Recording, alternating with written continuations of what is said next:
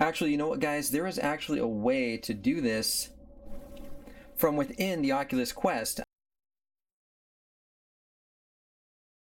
I made some apps, and I'll put a link to the video description, and I will show you how to do it. All right, guys, check this out. You can increase the resolution from within the Oculus Quest by these apps that I will link to in the video description. Check it out. These are showing, like, okay, 512, that's lowering the resolution. Press it, the screen goes black. Now it'll ask USB debugging. Click on allow, always from this computer. Click on OK. Now, the mountains are blurry, the trees are pretty blurry. Let's crank it up, just for a demonstration, 2560.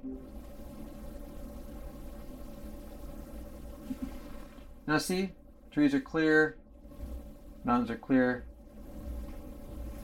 Go to 1536, which is a little bit higher than the default. Looks great. 2048.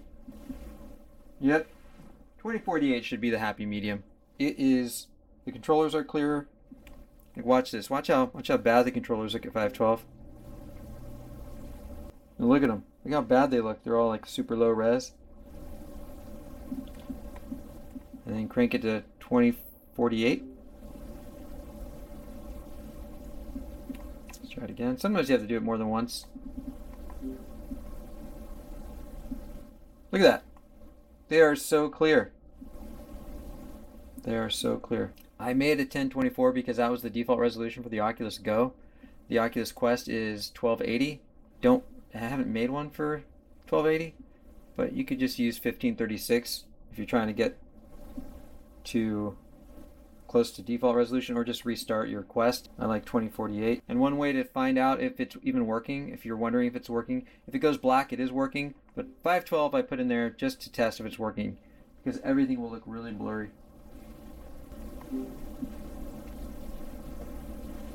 Yep, looks great. I love 2048 is great. Okay guys, the way to get your Oculus Go to accept commands from those apps is by going into ADB and typing this.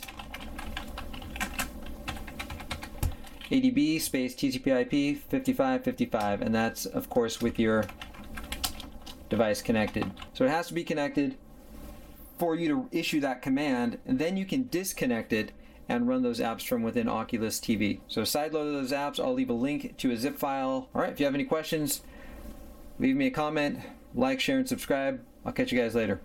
Happy modding.